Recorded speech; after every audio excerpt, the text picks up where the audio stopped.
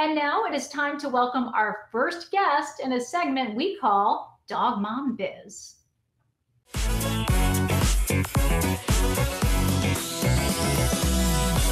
Few people on the planet have more knowledge and experience in the realm of high-end purebred dogs than Laura Reeves. Laura is an AKC Breeder of Merit, AKC judge, and the host of the Pure Dog Talk podcast. She is a retired member of the Professional Handlers Association under the Scotia Kennel banner.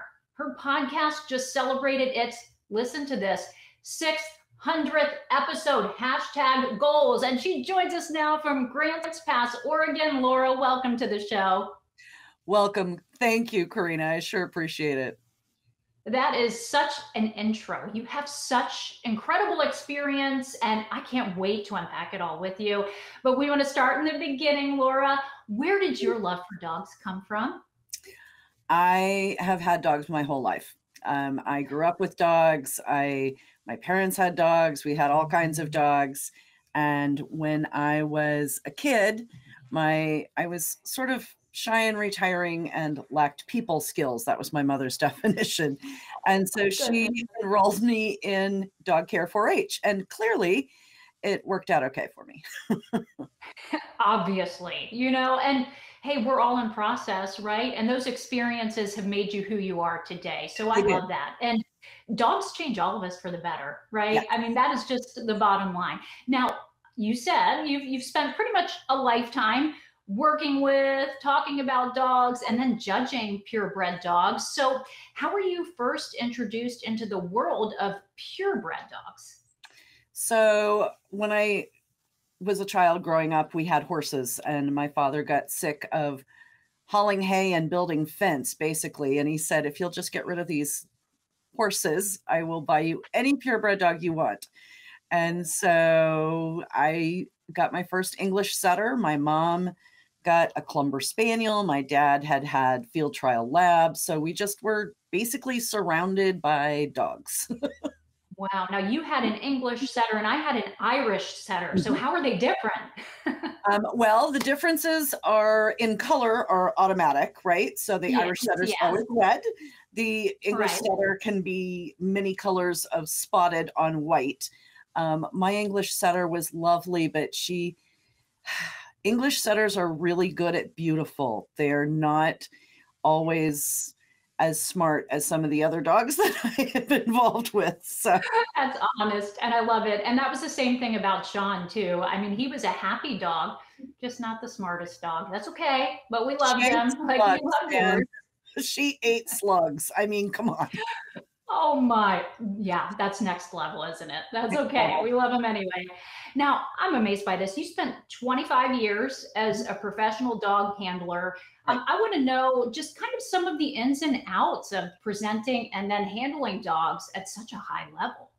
Right. So you drive a lot. Basically, I put 50 or 60,000 miles a year on my vehicles, driving from dog show to dog show all around the country. And I personally would carry what we think of as a pretty light load. I'd only have 10 or 12 dogs at a time. And usually I'd have a helper, like a teenage kid that helped me. And we would go from point A to point B and break down and set up. It's almost like a circus. I mean, if you think of it that way. Sounds like it. It would be a circus with me. I would just need you to tag along to make it very calm and cool and collected. That is amazing. Now, you typically set up under the American Kennel Club, right? Right. So I show dogs, I breed dogs working with the American Kennel Club, under the auspices of the American Kennel Club. AKC is what's considered a club of clubs. Okay. So I am not a member of the AKC, but the clubs that I belong to are. So that's the way that works. Now, I know that you've also had opportunities to sit on the other side of the table and actually judge dog shows. And we've all seen the dog shows on TV, but can you explain for our audience exactly what the judge is doing when inspecting and also watching the dogs? Absolutely. I just got back from judging the national specialty show for my breed, German Wire-haired Pointers. So that was a really great, exciting opportunity. But basically, the judge is looking at the dogs, touching the dogs, feeling the dogs, looking at the dog structure, their conformation, their movement, and how it meets the standard of the breed. Each one of our 200 and some odd registered breeds with the American Kennel Club has a specific written standard. So it's not just, who's the prettiest or who's the flashiest. It is literally which dog most closely meets the written standard. Okay, I'm amazed at the depth of knowledge that you have to do this. Have you ever had a moment where it was hard for you to make a decision? I mean, obviously, the dogs are all incredibly beautiful. Everybody's really cute, but yeah, I Yeah. mean, you have to make hard calls, right? Which one's more important? Which feature, which quality, which we like to think that we judge on a positive basis, right? So which part of what makes a wire-haired pointer a wire-haired pointer is more important than the other part. And so those kind of fine lines, it can be a challenge for sure. I'm sure. And you just look at how trainers and handlers put their heart and soul into all of this. And I'm just amazed every time I watch these dog shows at the level of caliber and professionalism and how everything comes together. That is so neat how you've been able to be on both sides. It is a journey, and you were talking about the professionalism and the amount of time it takes. I am good friends with another judge who is also a PhD, and he will tell anybody that will listen, right, that it took him longer and cost him more to earn his all breed judging license than it did to get his PhD. Wow. Perspective. Right. There you go. What a commitment. I love that. Okay, so you go 25 years as a professional dog handler about that, Mhm. and you're looking at some of the world's most prestigious dog shows. You have such depth in your experience. What made you want to apply all of that to the podcasting world? Well, honestly, it was that I was getting older. My body wasn't dog handling is also a very, very physical job. The driving, the running, the lifting, the bending, the all the things. And many of us who show dogs professionally have body parts that wear out sooner than authorized. So the Right. podcast was an opportunity to do something to give back, to provide an educational platform about topics that I really felt very strongly about, and I thought it was an area that was just missing at that particular point in the world of purebred dogs. Did it come easy to you, or was it challenging? Were you shy, or No, were you? I did not. I met a gal at some dog shows, and she and I started talking about different educational opportunities that we kind of were investigating, and she is a stunt coordinator in Hollywood. And right. And so she's a little more, I don't know, what would you say, technology forward than I am, kind of a Luddite Sure. in reality. And she's like, well, I want to do a podcast. And I'm like, what's a podcast? I'd never heard of it. Right. Literally never heard of a podcast. And she told me what it was, blah, blah, blah. She's like, and I want you to host it. I'm like, oh no. Oh no, no, I couldn't do that. No, it's terrible. Well, Let me write your script, right? Because my background is journalism. yes, exactly. There you go. So you're like, that comes easy. But it Yeah. sounds like she was bold and tough, and she pulled that out of you and helped you see where you had that talent and ability. It has been a really talk about grow. We're always progressing. We're always growing. This has definitely been a journey. From I had done some work in the past before I was handling full time. I worked freelance, marketing, advertising, public relations, community, and I had written scripts for self-guided audio driving tours for national parks and national forests. And I was working for one of the top audio design guys in the country, frankly. And he taught me how to write for the ear, which is very, very different than writing for a newspaper, which is where I had started in journalism. And you write a lead, it's a real different thing, who, what, when, where, why, how, than engaging someone right in the audio environment. And so That's that background combined, and it just kind of is a serendipity thing, I think. That's great. All things work together, and you see how all your experiences in life kind of build, Mhm. right? And took Yeah. you in that direction. I love that so much. And now look at the success of this podcast. This is incredible. Pure Dog Talk just celebrated its 600th episode, as we said. Congratulations to you, first of all, for that achievement. That's a really big deal. It is a really big deal, and to be honest, it is somewhat shocking. Podcasts, particularly independent podcasts like this, we're not talking, NBC News and all the big famous ones. Little indie podcasts like this generally don't make money. That's not a thing, and less than 10% of the people who do it succeed. And I am able to do that by good fortune and good grace. So there you go. Oh, and a can-do spirit. I love that about you, your tenacity. You started this in 2016. So what were some of those hurdles or challenges that you had to overcome? Did I mention I'm a Luddite? So, so trying to figure out, right? Like Yeah. just the technology. Like Yeah.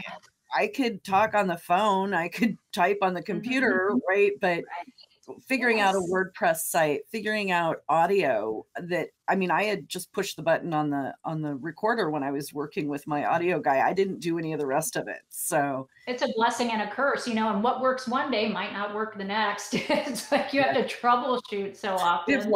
we have lots of redundancies built into the system at this point for sure. Wow. I mean, you've had so many downloads and listeners, what, something like 1.6 million downloads and more than 300,000 unique Yeah, listens. we're at about 300 and it goes up all the time, right? There's new listeners come in all Yes. the time. I mean, that's the great thing about it. And so we're at about, I don't know, 330,000 unique listeners, which is Awesome. an amazing number because it is more than the American Kennel Club has breeders of merit.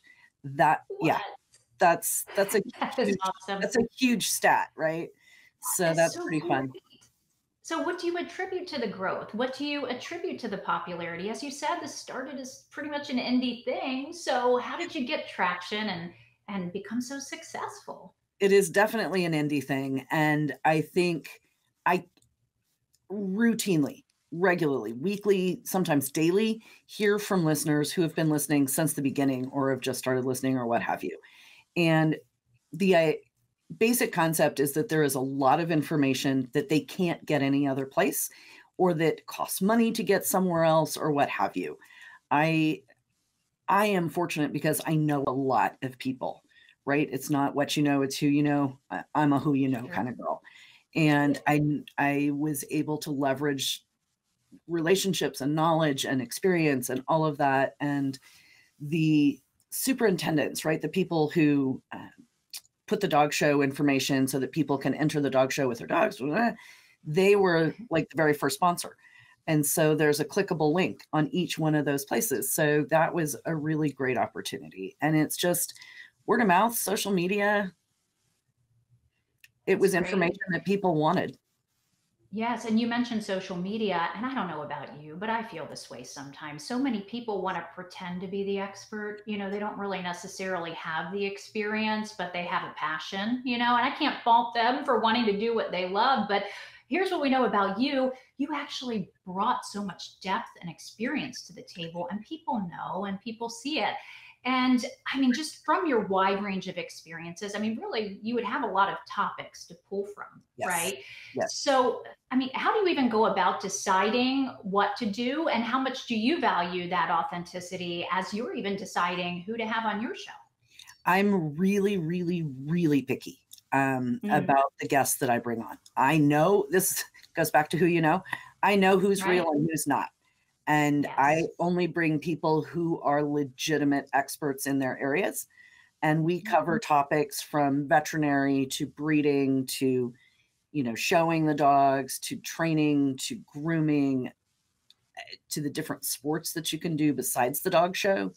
Yes. Literally every piece of the spectrum of purebred dogs we cover or have covered or will cover at some point over the course of time. And that, deciding what it's going to be, I get listeners send me ideas.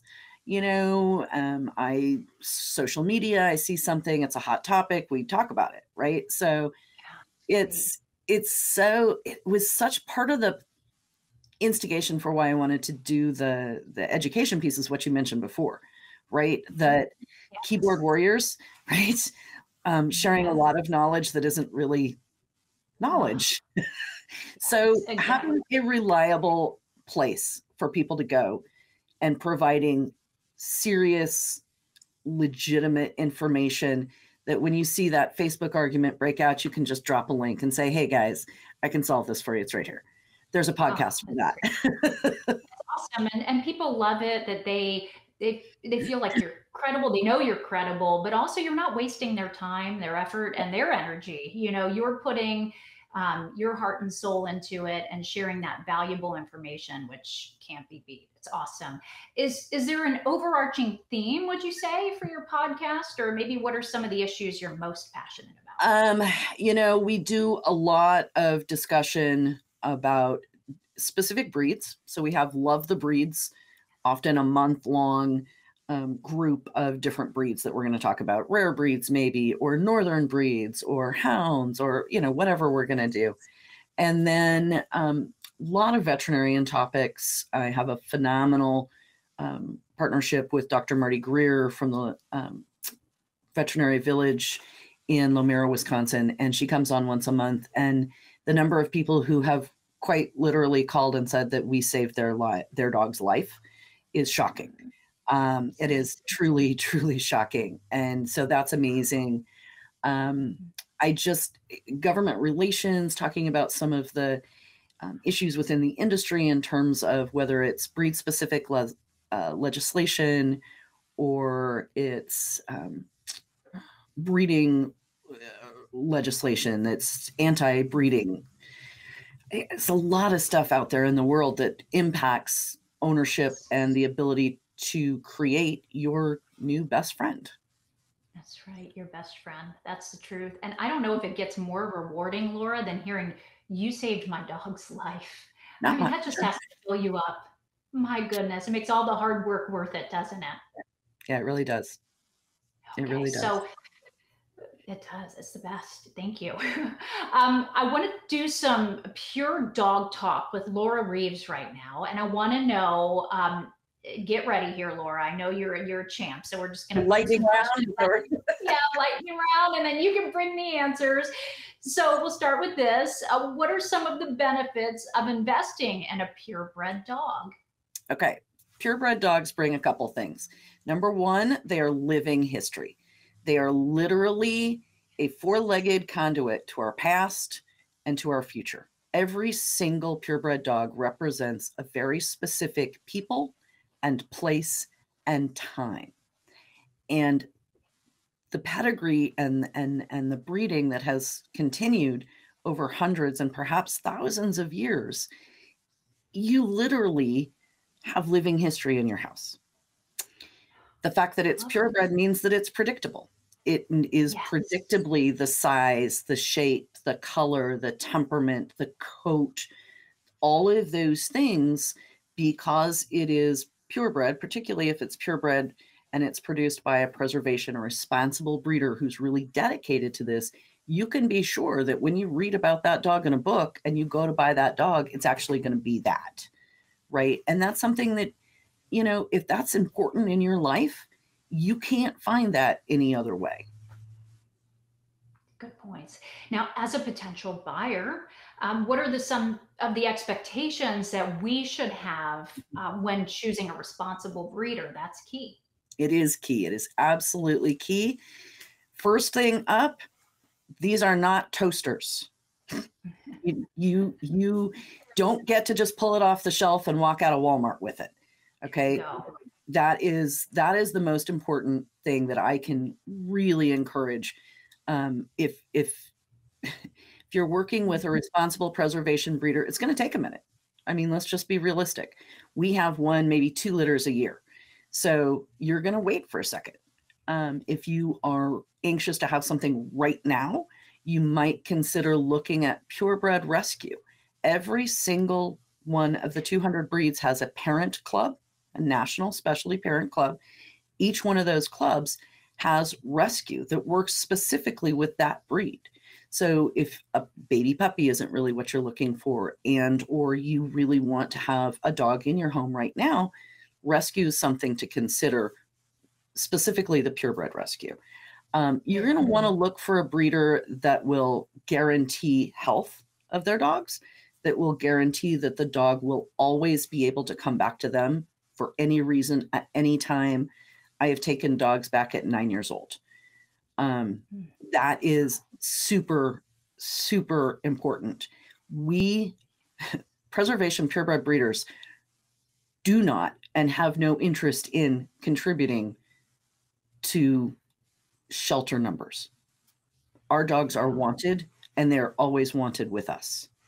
I love that dedication. 9 years. You will take a dog back after 9 years. That is pretty incredible. I did my house. If it's not a good fit, you want to make sure that that dog is set up for a wonderful life too. Somebody's life changes. There's a death in the family, a job change, life happens. And I am more, it is more important to me that that dog come back to me and I know that it is safe than anything else. There is no judgment with that. I get it.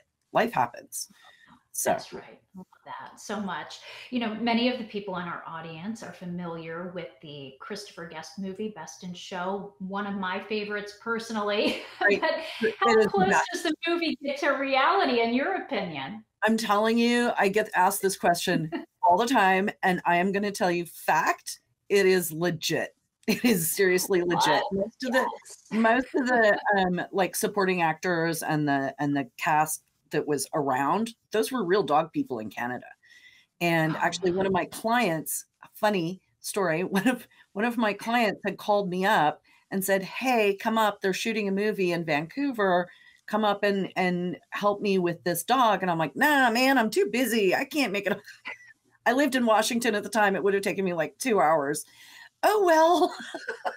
I know, my goodness. So you could have been in it or played part of it, Laura? Tell me more about that. Absolutely. The dog that was from the breeder that I worked for is, you can see it in the movie. I'm like, that could have been me. Oh my goodness. It's just really honestly one of the best. And I can't tell you how happy it makes me to hear you say it's pretty accurate in your opinion too. I mean, I've laughed until I've cried. Everything is an exaggeration, right? But the typecast, right? I know every single one of those people at some level. Do you relate most to any of the characters? They all make sense to me. I love, I can never remember his name, but the guy comes with the bloodhound, that's kind of my guy. Dirt. So great. And then the commentators too. Oh, look at him going after that like a piece of ham. It's like, what? Yeah, the one that I have mostly had as my clients is the one with the Weimaraner and the busy bee. I can't tell you how many of my clients are those people. Oh my God. Would you apologize to the dog, please? It's like, I once FaceTimed an owner in Mexico so that she could talk to her dog. That is not a joke. Oh, Laura, that is God's awesome. honest truth. And so for you dog moms who haven't seen this movie, you're welcome. You need to go and see it. Listen to Laura, listen to Karina. You have to. And if all else fails, FaceTime your dog. I'm just saying. That's right. You'll never go wrong. You'll never regret it. It's awesome. Laura, thanks for being a trooper. Thanks for sharing your time and your experience and your expertise. It's been such a joy to spend this time with you. How can our audience keep informed of what's going on with you? What's the best way for them to best way to do it is go on anywhere that you get your podcasts, from iTunes on down the list. Go to Pure Dog Talk, click follow the show. You'll be able to get all the episodes as they drop every Monday. You can also visit the website. We've got albums for the archives. You can keyword search by topic, and puredogtalk.com will keep you up to date on everything that's going on. All right. We'll make it a point. Laura Reeves, thank you so much. You take care. Thanks, Karina.